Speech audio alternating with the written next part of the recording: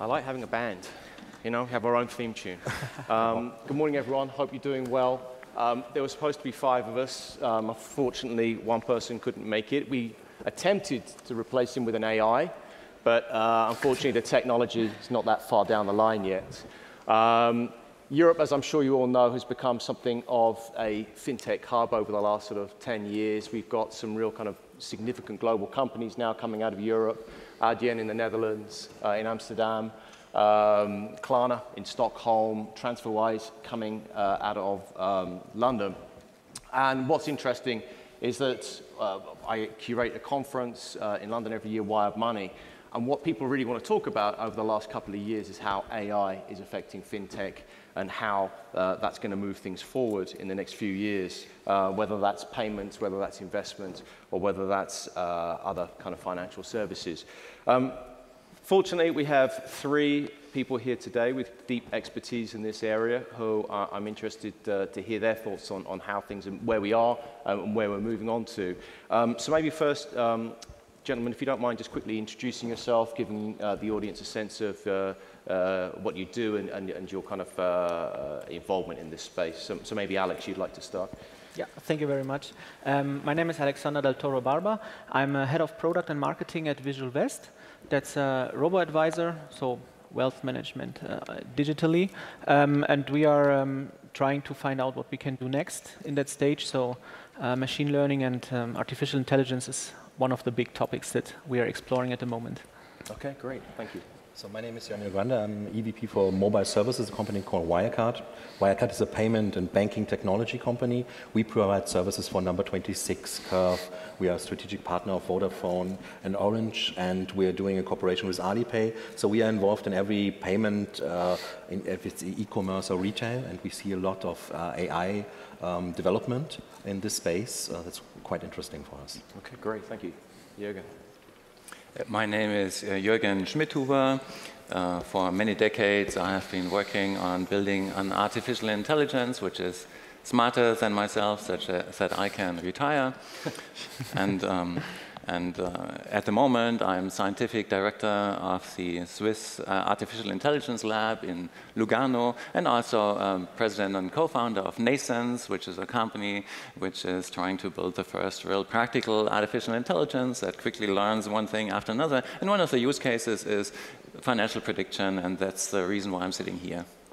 Great, thank you, guys. So first question, I think it would be interesting to get a sense of the state of play at the moment. Obviously, there's huge excitement about AI in terms of kind of speech recognition, image recognition, those kind of areas, fraud detection. Where are we right now, Alex? How is it being used, particularly with reference to fintech? Okay. Well, in banking and finance in general, machine learning is not a new topic. That's at least since the 80s, you can correct me. But during the last years, we have on the one side more computing power at less cost, and more data are digitally available. So that provides a huge opportunity to really make a dent in the universe with these modern techniques and provide solutions that help the banks and the customers to be more convenient. So you see that in fraud assessment, in risk management, in the back end. We also see that in portfolio management, wealth management, that what Mr. Schmidhuber is also doing. And in the front end, we have this whole, what we have now, the popularity with chatbots or virtual assistants, where you need somebody who is not only working on a simple lookup table. You ask a question, they check what's the answer, but a virtual assistant who's really, with sentiment analysis, really understands you, and you can give free answers, and they really help you with advices. The only thing what is interesting in the future is these fintechs, they are normally, or most of them are very narrow in their solution. So we see a trend at the moment at the market that most of them are working together with big banks, because banks have normally the infrastructure and they have the data to do that. The things that are very interesting is that customers who are on the front end, and the customers at the end, the most important goal, they actually demand more convenience, which would a chatbot fulfill, and they also demand more individualization. in the offers, and that's something machine learning can provide in the back end. So increasing that individualization. Jorn, how are you using it in your business? How would consumers recognize it?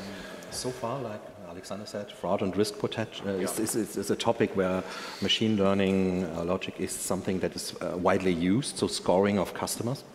On the other hand, what we see is a lot of more and more invisible payments, like this Uber experience. You call an Uber and there is no actually payment process. Everything is done in the back end.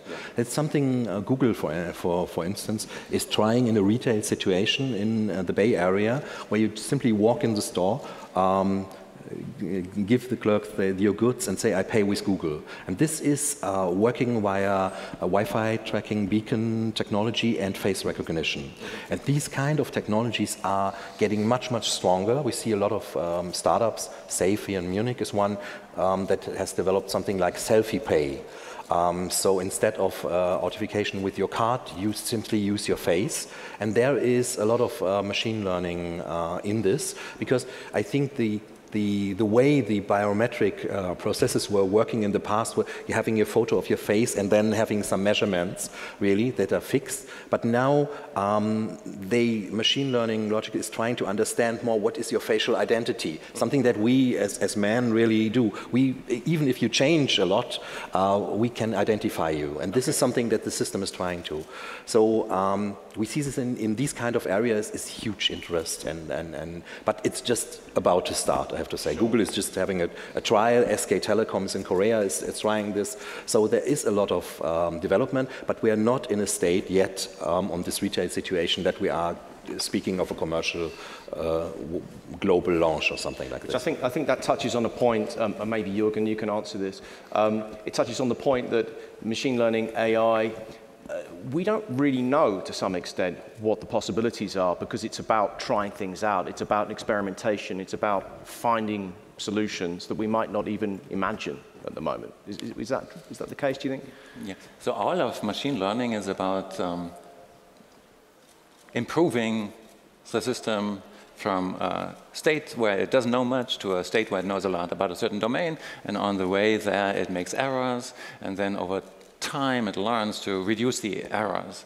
And what we see in recent years is a resurgence of artificial neural networks, sometimes rebranded under the name deep learning. Maybe some of you have heard of deep learning. It's just networks with many stages, or recurrent networks that can deal with sequences, which are a little bit inspired by the human brain. And they are similar to the extent that they also learn by changing the connections between the neurons in a way that is at least a little bit similar to what babies apparently do, as they learn from scratch to understand how the world works and then use that knowledge to achieve goals. And machine learning in many ways is trying to do the same thing. So there's a comparison there to the human brain. Presumably, though, the place that we're in right now, if I could just follow that up, is, and guys, please jump in, is that we're kind of training these things rather than actually programming and controlling them. Is that too simplistic, or is that the case? That's the case. So, for example, you can train a system like that to drive a self-driving car. How does that work? In comes video, and out go steering signals, braking, accelerating, and so on. And then in the beginning, the neural network is just a general purpose computer in between these inputs and the outputs. But it doesn't have a program which really works, because all these connections that tell each neuron how much am I influenced by this other neuron at this moment in time, they are all random. It knows nothing. But then you show the network how it works, and you give it examples of good driving, and then from there it can pick up what is important in the incoming video and how to react in certain situations, and it learns to become a driver as well. Yeah. So they're learning rather than we're teaching them. Is that the case? Like we're increasingly just finding that they are figuring out sort of solutions in their own terms. Would you recognize that, Alex? I'm not a specialist like Jürgen in artificial intelligence, but what we take from it and what is very important, it's not an algorithm where we can see from the beginning what the machine will do at the end. Okay. The machine will have to learn on itself and improve the performance over time. Yeah. And that's something that's very important in many areas. From a robo-advisor perspective, we can see that in wealth management in the back end, we have quants and machine learning technologies. They can really support them to take a lot of workload away so that they get more free time to creative stuff. And machines can learn over time and improve the performance. That's something that many banks also are already heavily investing in. And in the front end, it's also that when they talk to a machine, that they can understand what is the actual problem of the user, and can provide him, for example, a portfolio that suits to him, or in other banking areas, a current account that helps them to manage their finances better. I call that the democratization of finances, because more sophisticated wealth management technologies or algorithms that were before only available to very high income people are, through machine learning and the standardization, available to the middle class. And for lower income people, a virtual assistant that helps them, that understands the situation and helps them over time to improve how to manage their finances, to save something. That's also a very big benefit that banks at the moment simply cannot do to that extent, because it's a very individual management. Okay. So in terms of the next sort of 5 or 10 years, and anyone please jump in on this, do you see increasingly kind of, quants and bankers being, people who are, advising people on their portfolios, on their investment strategy? Are those people going to, are their jobs going to be threatened in any way, or will they just, their roles be different to how they are now? We are not going to replace all of them, but certainly we are going to redefine what they are doing in many ways, because the methods that they used to use to predict stock market data and stuff like that have become better, and there are new methods which go beyond what you were able to do with the previous methods. And that's the reason why the most successful outfits will profit from these rather new developments in a way that makes them even more profitable, and in the end, those will remain, obviously. Yeah. Your company that you're developing that's going to use AI in order to provoke efficiencies in the marketplace, can you just tell us a little bit about that? Why is that going to be better than a human being? Why will machines do that in a superior way? So artificial neural networks is a theme which goes back at least to the 50s and 60s. And back then there was a guy from the Ukraine who is the father of deep learning, which is about deep neural networks with many subsequent computational stages. But since then a lot has happened, and so in the 90s we were able to, for the first time, deal with very deep learning systems which can learn to deal with long sequences of data, such as stock market data, for example, or speech. So maybe you don't know it, but most of you have a piece of us in your pockets. That's your smartphone, and if you don't type into that, but if you dictate something to that, then it has to do speech recognition. And in 2015, speech recognition of Google Voice became much better, because they started using this long short-term memory network that we developed since the 1990s, and which has become more or less state of the art in this field around 2008, around that year. What is happening there? There's a network which is a little bit like the brain, in the sense that you have all these neurons in your brain. You have got about 10 billion neurons in the cortex, and each of them is connected to 10,000 other neurons, and some of them are input neurons and some of them are output neurons, and over time they change the connection strengths in a way that makes them solve problems better, problems such as speech recognition. So when speech recognition occurs, then you get about 100 new input vectors, number vectors coming in per second, and the network memorizes what happened before. It has learned to ignore the unimportant stuff, but to memorize the important stuff, and uses that then later to make better predictions about what does that mean, or if you apply the same thing to the stock market, then you can use it to predict financial indicators and stuff like that. Now, the big thing, the main driver of the commercial success of these methods in recent years is the fact that every 5 years, computers are getting faster by a factor of 10 for the same price. And this trend has held much longer than Moore's law, which has broken. Moore's law is about the number of transistors that you can squeeze into a chip, and also has held for a long time. So for many years, it was true that every 18 months, you can squeeze twice as many transistors on the chip. However, there's this even older law, which has held at least since 1941, when Konrad Zuse built the first working program-controlled computer in Berlin. And since then, every 5 years, a factor of 10 means we have now 75 years, which means it's a factor of 10 to the 15, or a million billion. So a million billion times more computing power for the same price. And this, for the first time, is close to what the human brain can do. A human brain can do a little bit more than that. Probably, we don't know exactly, but there are reasonable estimates. And if the trend doesn't break, then in the very near future, we will really have small devices like a cell phone or something, which can compute as much as a human brain. And then 50 years later, if the trend doesn't break, and there's no obvious reason why it should break, then for the first time you will have, for the same price, for 1,000 euros or something like that, a small device which can compute as much as all 10 billion human brains of all humankind together. And there will not only be one such device, there will be many, many, many. And everything is going to change. And every profession is going to be affected, not only fintech, but every single profession that you can imagine. And there is a new thing happening, which is not just another industrial revolution, but which goes beyond that, which goes beyond humankind even, which is maybe comparable to the invention of life 3.5 billion years ago. A new thing is happening that transcends humanity. And one little use case of that is financial applications that we are discussing here. Yeah. Well, let's talk payments then. Oh my God. Very good, yeah. The computing power is expanding enormously. Obviously, the network with the Internet of Things coming online very soon is going to expand enormously. There are going to be so many more kind of vulnerabilities. There's going to be so many more kind of just data points.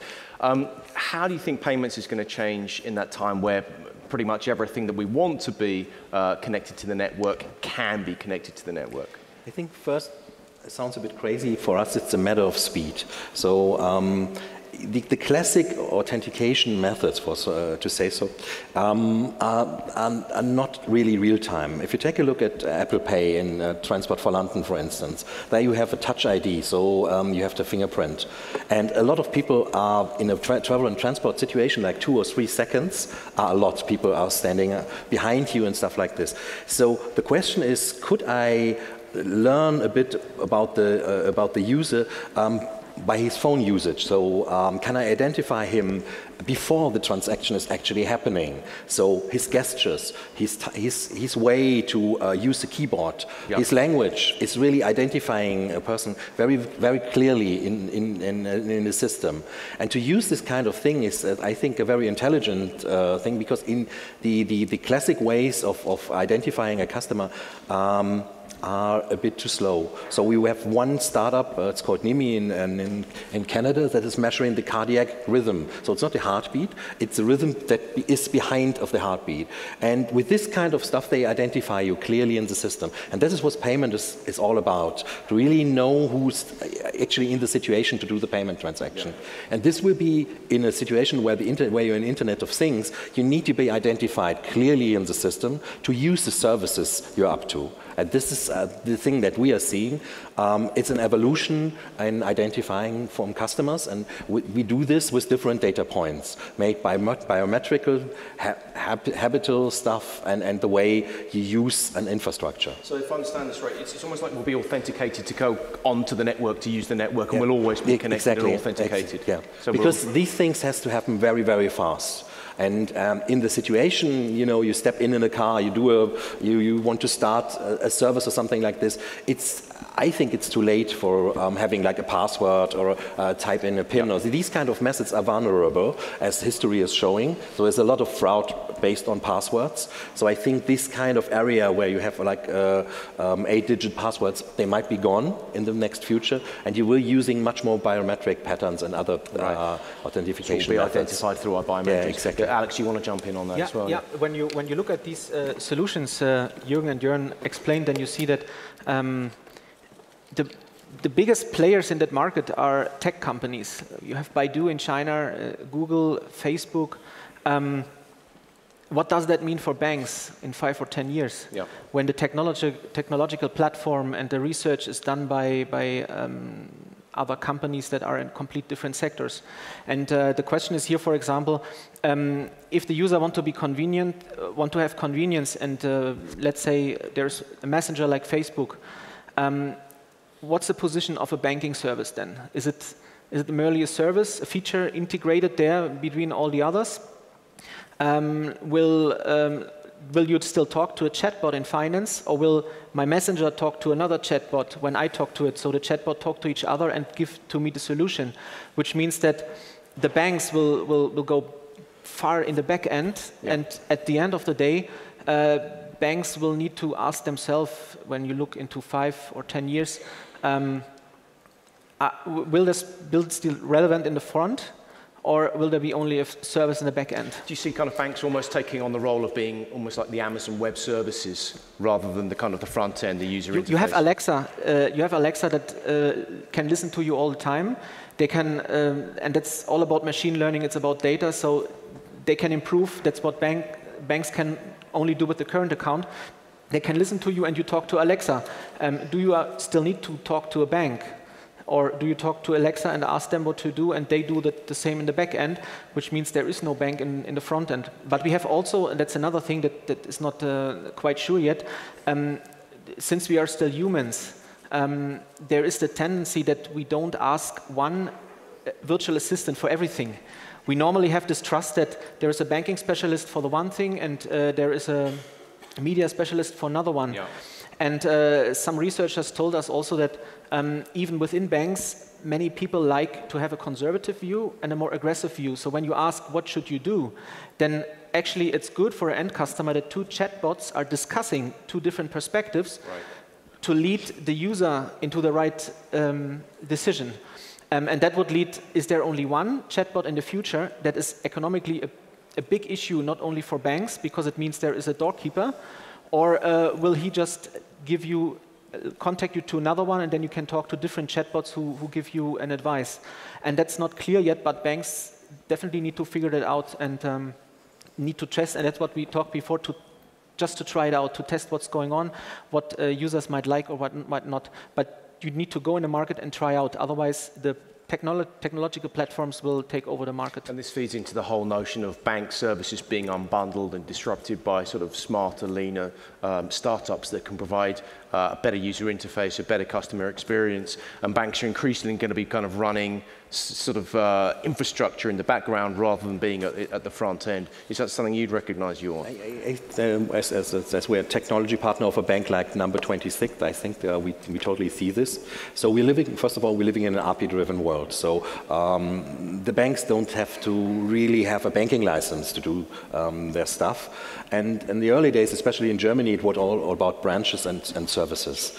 But now there is the potential, really, with these new technologies, to act as a bank and really compete against banks like Deutsche Bank via new technologies.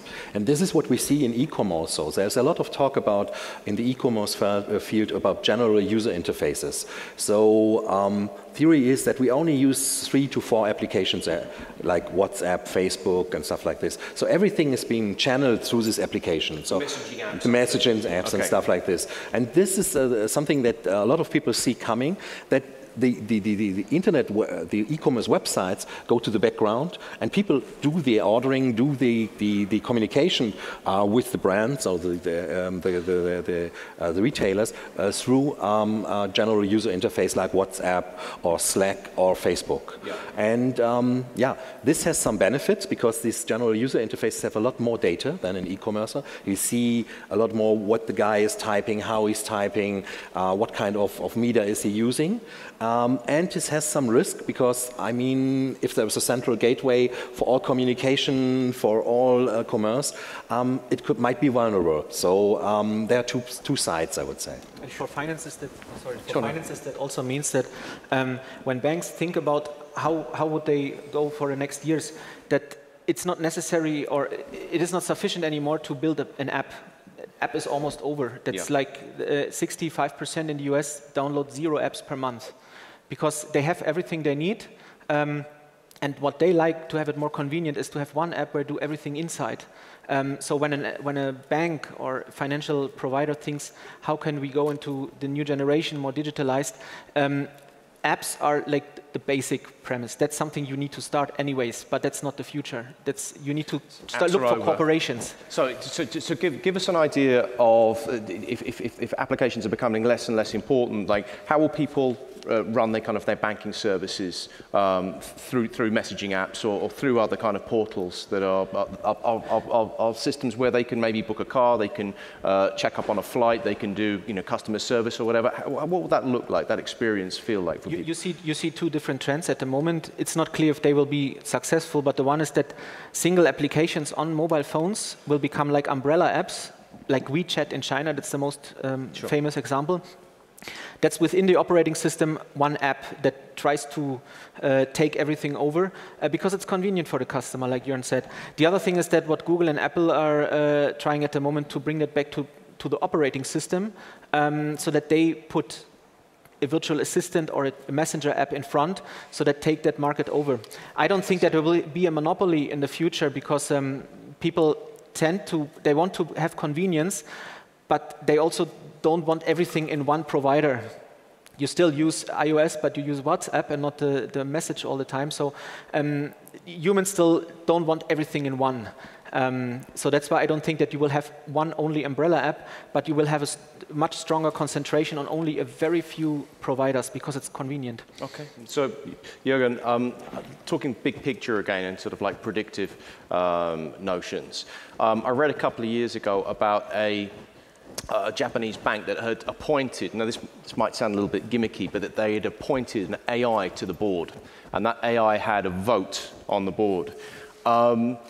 Do you see that kind of sort of changing of the roles in boardrooms of executive groups to be less now about looking at quarterly reports, so performance data that's historic, and more about making bets on what's coming next by scraping data from across the open web? Is that something that you see? Yeah. So first of all, I see the value of that stunt of having an AI on the board as a PR gag, as a marketing gag. That's worth a lot by itself. I'm not sure how many millions that by itself was worth. However, generally speaking, you will have more and more AI-based decision makers coming in, and this is true both for the big companies, but also for the little guys who are wearing them in their pockets. And like what you said, that there is this trend towards having one single app that controls all the others, and such that you only have to speak to your phone, and it understands you better, and understands better your gestures and everything, and knows better what you would like to have as a service next, such that it can make good suggestions of what should be done next and so on. So the general trend is certainly to have this little friend in your pocket, which becomes smarter and smarter and becomes a friend that makes you more and more addicted to him, even more than you are addicted today to your cell phones, because it understands better what you want, and then your financial needs are different for each person, of course, but then it learns about your particular financial needs and then helps you to make decisions by suggesting stuff which then many customers will just accept without thinking too much about it, to the extent that this app has a reputation as being a good decision maker. So those companies who are able to come up with smart assistants like that, they will profit a lot. So what I'm trying to say is it's not only going to be a one-sided thing where you have the big companies and they have AI assistants or board members making big decisions about billions or whatever, but the same thing is also going to be decentralized, and you will have it in your pockets. Yeah. So presumably there's a lot of data processing that can run in the background. How does an AI pass that information in the sense that, like, how does it help to make predictive judgments that are superior to human beings? Is that about just sort of being able to process massive data sets? It has something to do with it. It's all about pattern recognition, and this is harder than playing chess. How do I know that? In 1997, for the first time, the best human player, Kasparov, in chess was beaten by a machine. But back then, every kid was still much better at recognizing patterns like glasses or apples or faces and so on.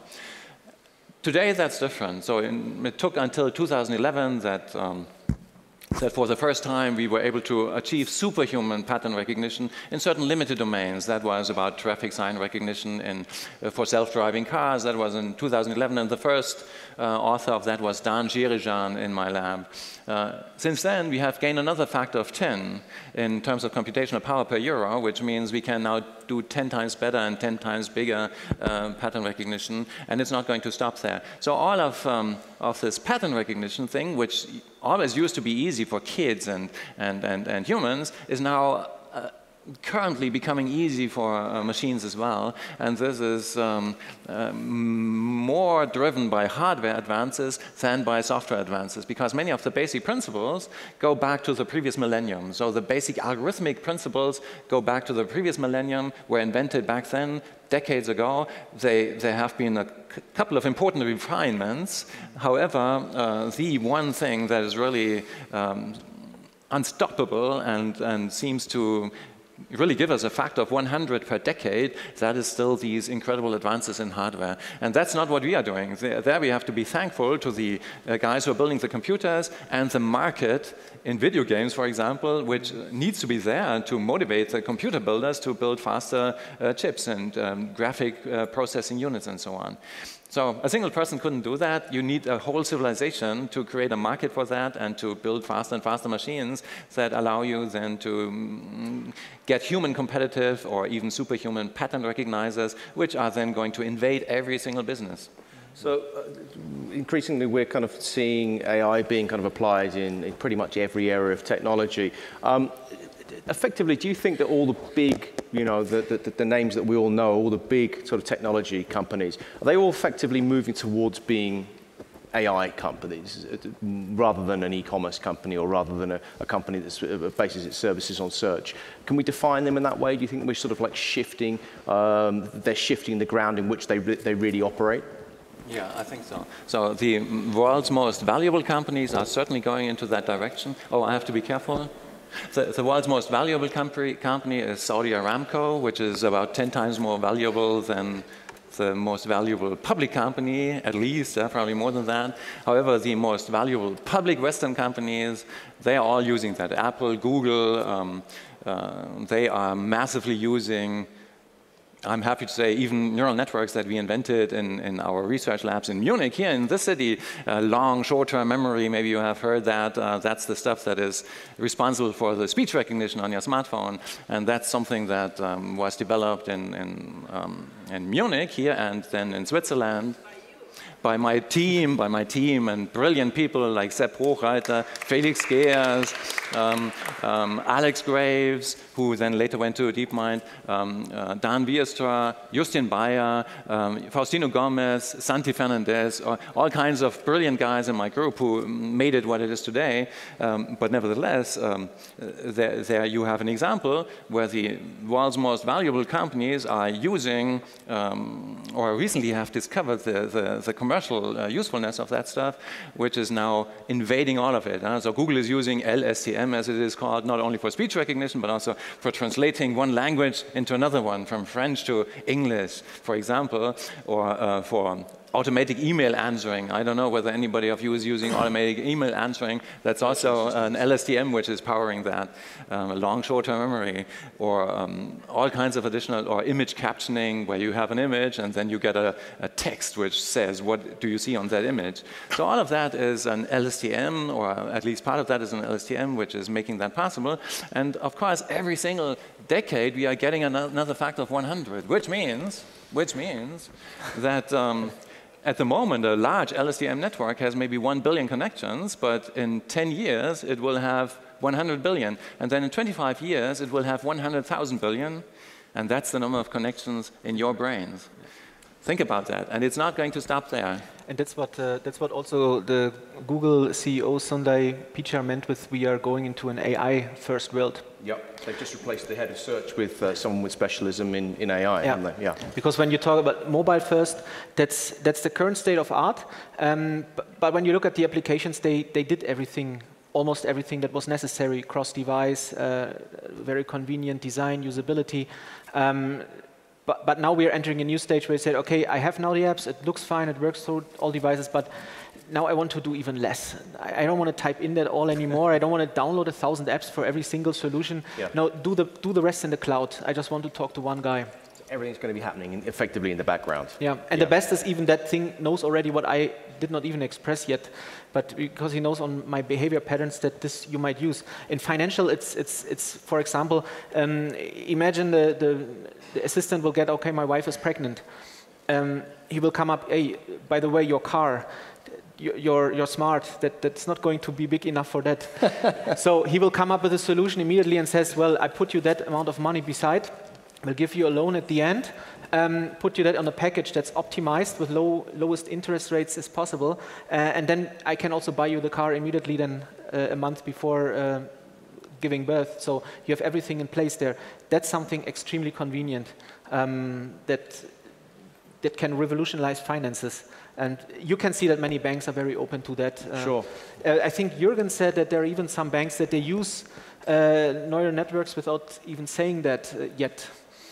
That is definitely true, and they have been doing so since the 90s. So it's not a new thing to use neural networks to predict stock markets and stuff. Sure. It has been done in the 90s, and billions of dollars per day during certain times have been traded based on neural network predictions in the 90s. It's just that today we have deeper and more powerful networks, and they are better than the old ones in finding certain patterns, and it's all about pattern detection. Sure. So, but do you think at some point, if a bot assistant is saying to you, hey, your wife's pregnant, you're going to need to get a new car, there will be sort of some degree of, maybe not that example is the best one, but there'll be some degree of resistance from consumers who will find that the ease is one thing, but there's also a level of creepiness about the machines knowing this about us. Like, I think, first of all, I have to say, like, not from a banking background, from an e-commerce background. Yeah. If you take a look at what Amazon is doing right now, it's like based on statistics. So there is no real intelligence in the system, I have to say. This is the recommendation. So, yeah, I think I have to push everything. Yeah. So maybe I have a Nespresso machine. I buy a certain amount of Nespresso capsules every month. Yeah. So far, nobody offered me, like, okay, there is a smart algorithm that knows this is very simple compared to what you have talked about. But nobody's doing this, actually. So everything I have to do is push, remind myself, go to a website, type in my credit card detail. So I think the expectation what AI is possible of, and the reality from a customer perspective is there is a bit of difference. So maybe there is a bot buying a car for me, but I would be happy if someone would predict something, or that something goes out of my mind, so that I don't have to remind myself, or my wife don't have to remind myself of buying something that I need. Yeah. But so far, reality is based on statistics, and I think Amazon is like the most aggressive company in this regard. But I don't see the Amazon newsletter is something very simple so far. That's also a big problem when we are looking for corporations, and I think that many other providers in banking are doing that. But machine learning is becoming a buzzword, and many companies that put that label on their front, you have no idea how intelligent that system really is. They say artificial intelligence and machine learning, but is it scratching on the surface, or is that actual machine learning what we think? And we talked about that before, that there's not even a real definition that you can say, no, you're not right. You can say he's in a gray area still, so he's not wrong, but it's not what you normally expect as a partner or as a customer when you hear about artificial intelligence. Okay. We're pretty much out of time, but what I would like to do is to finish off, if you could all very quickly just give everyone here a sense of what is finance going to look like in 5 or 10 years? How will consumers interact, and how will institutions be investing? Just give us a kind of like your key thoughts. Maybe Jürgen, if you can just start us off. So 5 years, that is really near-term future, and you will see many applications in hedge funds and in portfolio management where people won't lose their jobs, but just use these tools in a way that makes them more competitive compared to the other guys who are working in the same field. And then probably we will see the beginnings of the emergence of bots that can do many things, not just where you don't have to have 100 different apps for doing all kinds of things, but where you have a rather smart smartphone which understands more or less what you want and then comes up with good suggestions and talks back to you in a way that makes sense, which is not as annoying as today often is still the case, and so on. And so these little guys are going to take over some of your financial business, but it's not going to be super revolutionary. In the long run, it's a totally different story. Thank you. From a payment perspective, I think we will see the loss of physical secure elements, so there will be no cards anymore. Yep. So this kind of thing that you go in the store and hand over your credit card, and this will be over. You will be identified by biometric methods when you walk into the store and do the payment via back-end processes. And this is, I think, what will be happening in the next 5 years. Great. Alex. Yeah, and I think that what we see in the market that we will have during the next years a lot more hybrid solutions that fintech companies with modern chatbots and artificial intelligence working together with established banks to support the employees in banks. In the long run, maybe in 10, 15 or 20 years, you will have a complete different market where maybe even banks don't exist in a way that we have it at the moment anymore, but not in the next 5 years yet. Great. Gentlemen, thank you so much. Hopefully we won't all be replaced by bots and AIs in the next 10 or 15 years. Thank you for your time and thank you for your insights. Thank you.